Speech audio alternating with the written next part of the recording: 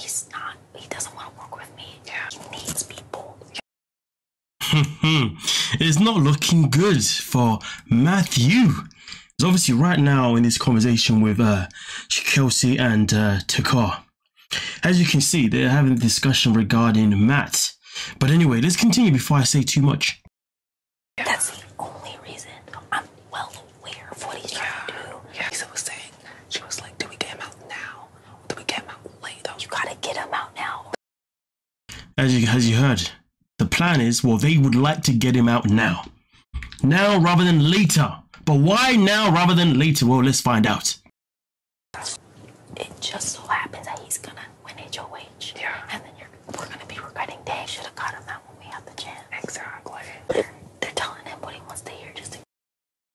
And to be fair, that's a fair point, you know? Fair point. Now listen, I get it. Right now, I wouldn't say there's much of a divide per se, but, and when I say divide, I don't mean in the house, I'm talking about us, the public. I'm not going to say there's a massive divide whether or not we care if Matt goes out or whether or not we care if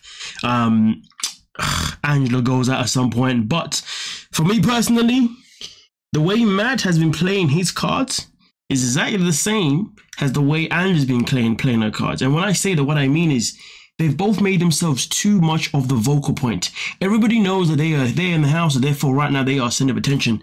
Both of them have come in, and their game plans have been terrible from the get-go. But personally, do I care to see Matt potentially go out on eviction night? Nope. I do not care. I don't mind. But when it comes to good old Angela, aka Callan, BB Carrion, for me personally, do I want to go out potentially like maybe in the next round of evictions or whatnot? Not really, because I'm actually enjoying the drama that she's bringing. It's nice. It's entertaining. It's giving me something to talk about. Come on now. But at the same time, though, I do expect, I would want her to leave at some point, to be evicted at some point, clearly. But nah, not in the first 4 weeks at least. You know what I mean? Let's give us at least a month of Angela causing mayhem. You know what I mean? That would be nothing but entertaining.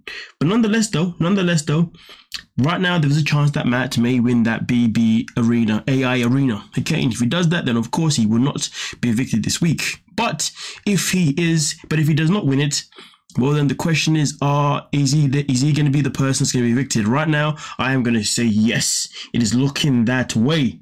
But nonetheless, let me know your thoughts. Let me know your opinions. Let me know what you would do. Yeah, I'm out. Peace.